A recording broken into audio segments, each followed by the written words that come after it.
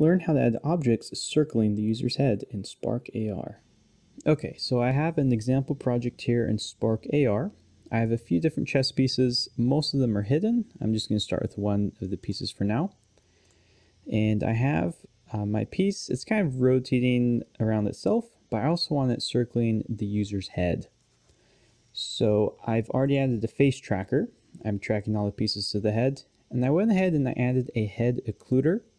This you just import from the AR library. You can search for occlude and you just import that. And then once it's here under blocks, you just drag it under the face tracker.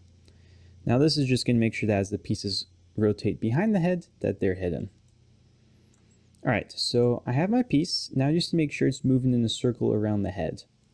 So how I'm going to do that is I want to add a null object to act as the center of rotation. So I want to make sure that this is nested under the face tracker. I want to track to the face.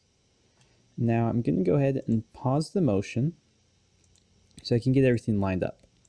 So here is my null object. I'm going to send this back to about the center of the head and then pull it up to around the forehead. I want the object circling around the forehead of the user. Now once I have that, I'm going to take my chess pieces. So start with the rook. I'm going to parent it to the null object. Now I'm going to drag that out a little bit. So here is my null object. This is the center of rotation. And then here's my chess piece offset and a child of the null object. So now if I rotate this object, my chess piece is going to go with it. And that's exactly what I want. So let's go ahead and with this object selected, I'm going to come up here to Actions, Animate, and Spin.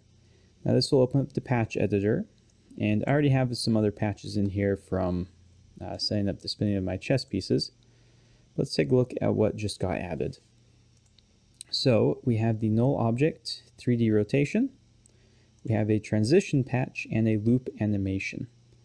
So this transition, we're going from 0 to 359, and we're setting that into the rotation. So if we play this, we can now see that our chess piece is spinning around as our null object rotates. Now that is a little fast, so we can just change this duration. We can increase it. Now we have a much slower rotation. So let's undock this, expand it. So you can see our chess piece is now going around the user's head, and when it's behind their head, it's hidden by the occluder. Alright, so this is looking pretty good. So let's go ahead and add the other pieces. Now all we have to do is we just have to parent them to this same null object. So I'm going to make them visible. And let's parent it. And this piece, let's move it back so it's directly behind. So we can just kind of rotate, move around. It's a little tricky with the positioning because the head's moving. I don't know why Spark AR doesn't let you kind of have like a reset view. But this is just what we have to work with. So let's move all these pieces in.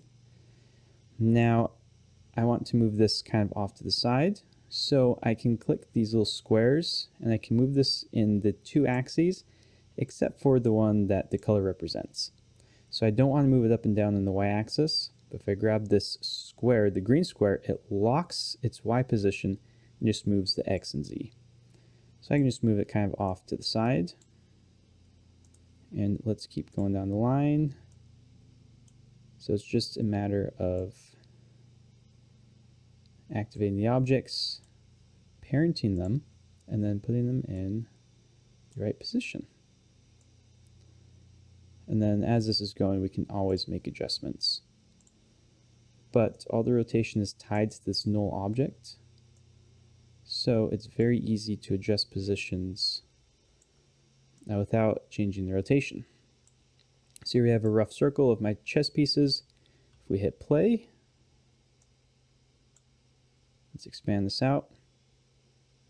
And my rotation stopped. Let's see what's going on.